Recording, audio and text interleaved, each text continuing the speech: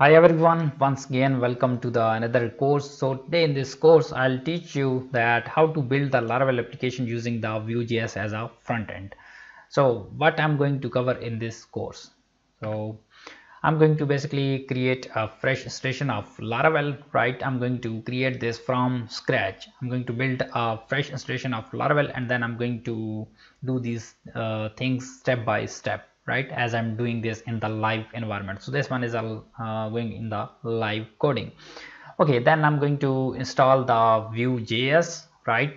I'm going to use Vue.js as a front end, so I need to install this Vue.js into the Laravel application, and then I'll install the Vue router to render our client-side routes, right? And I'll tell you that how to structure the routes in the Vue.js. As we are doing in the Laravel, we need to also structure them in the Vue.js.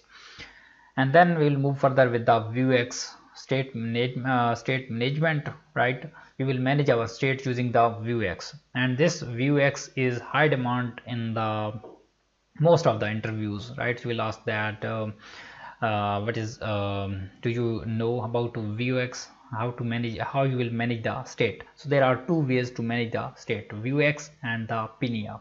So Vuex is more popular. And then we will install the Laravel Sanctum, right, for authentication stuff. And then I'm going to implement the login register functionality, and then I'm going to implement the logout functionality. So basically this one is a authentication application where I'm going to build authentication stuff using Vue.js in Laravel.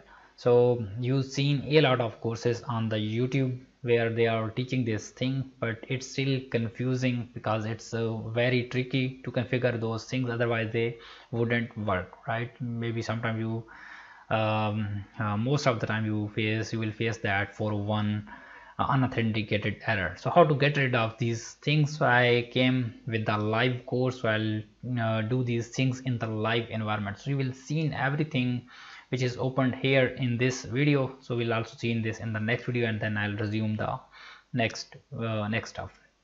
So keep it up, and I'll meet you in the next one where I'm going to install it from the fresh installation of Laravel. So thank you so much for watching the video, and I'll see you guys in the course. Bye bye.